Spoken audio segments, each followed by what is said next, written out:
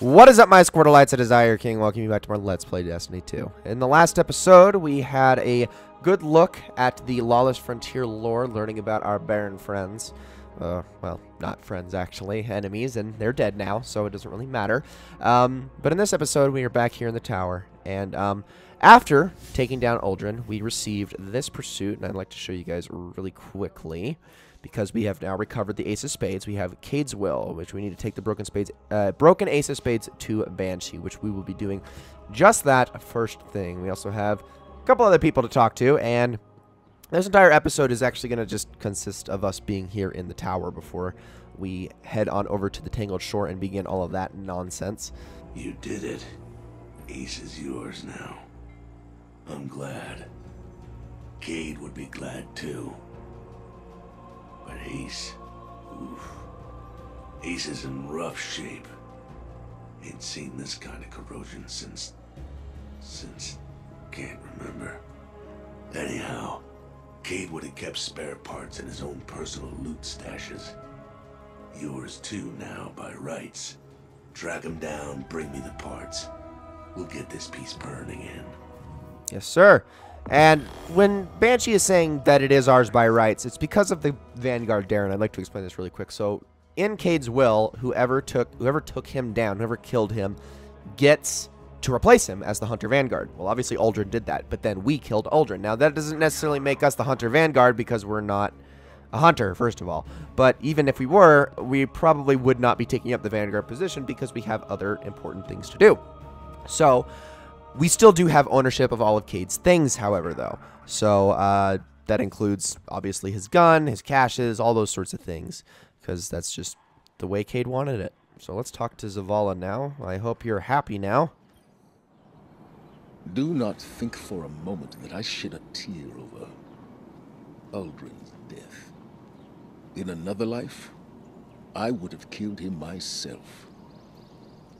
But we are guardians. One life is nothing when weighed against the lives of an entire people on the very precipice of extinction. When you pursued vengeance into a foreign dominion, you put all of those lives at risk. The death of Uldren Sov will have its consequences. Maybe not today, maybe not tomorrow, but the day will come. I hope we will survive it. Come on, Zavala. There's so many other freaking Guardians around. I mean, do you see this place?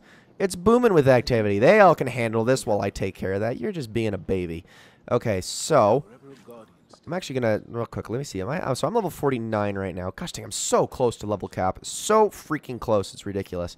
So I'm going to talk to you real quick, and I'm going to pick up some bounties along the way, because we actually could use some of these. Don't let it go to waste. Yeah, thank you. Okay, so I'm going to take all that. And let's see also if we have anything of use in the Postmaster really quickly. And it doesn't really look like it. I mean, I know I got a pulse rifle during the fight against the Voice of Riven, which is that one. I guess I'll take that. I'll take that as well. So we'll get all that. And then we need to go talk to, if I'm not mistaken, we need to go talk to Ikora. But there's some other people we need to talk to as well. In this one. So like I said, this entire episode is basically just going to consist of us in the tower. I do want to point some other things out as well once we are done speaking to everybody. So let's say hi to Ikora real quick and tell her the good news. I realized the other day, Cayde may have been my healthiest relationship. My hidden agents I must keep at a distance.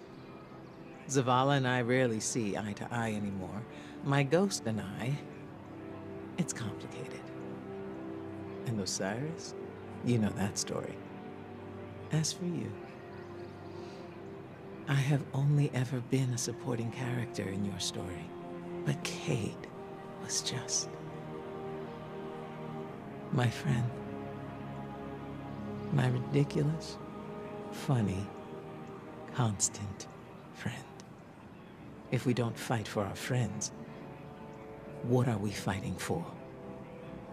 What I'm trying to say is, I'm proud of you. And thank you. Would have done it either way. Thank you, Ikora. So we need to return to Petra, which we will not, like I said, will not be doing in this episode. I'm going to equip this thing really quickly. This is our first legendary piece of gear. Now, you can actually get this bond from drops at any time, and it's always going to have these exact perks. These will never change. This is unfortunately a completely static piece of armor, but of course you can have a mod fitted into it, which is something that we'll be going over in due time. We'll talk about mods, and also can be masterworked as well, which is another thing that we'll be going over in due time. Although I don't want to go over into it too immediately, because by the time this video comes out, I'm pretty sure Shadowkeep's already going to be out, and everything will have changed at that point. So I'm going to save that discussion for another time. But for now, I want to head under here real quick, and there's actually not going to be anything back here. But what used to be back here was a man known as the Drifter. Now, the Drifter is the... We've kind of sort of... I think we've sort of kind of mentioned him just a little bit. Maybe not. Maybe we haven't really mentioned him yet, but he is the leader of a game mode that is known as Gambit, and we'll go to the director, and I can actually show you this really quickly. So if we head on down here to the bottom, we have Gambit, and Gambit is situated right here. We'll talk about everything else in this director in a minute, but Gambit is a PvEVP game mode. It is 2 teams of 4, basically racing to kill as many enemies as possible, pick up the motes that they drop, bank the motes, get it to a certain amount, and then spawn a boss, kill the boss, and win. But the caveat, the PvP aspect of it, is that every so often you can send one of your players from your side over to the other team. They will have an overshield, they will have wall hacks, and they will have 30 seconds to cause as much havoc as possible, basically being friendlies to the enemies that the other team is trying to kill while trying to disrupt their progress, essentially. And now the Drifter is situated over here.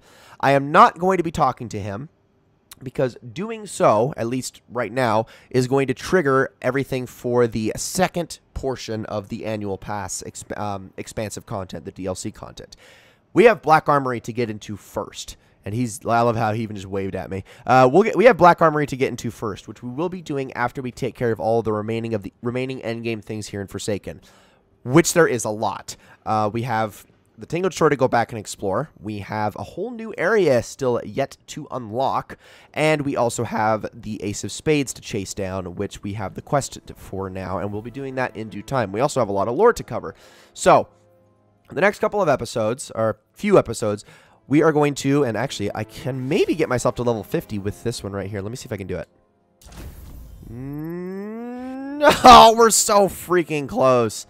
Oh my gosh. Well, anyway, we are in the next few episodes, we're going to be taking care of everything that there is to do in the Tangled Shore, whether it's going over the lost sectors, whether it's going over the new public events that can be done in that area. There's some new strikes that can be done there as well. All of those different little things that can be done. Those will take a few episodes to do.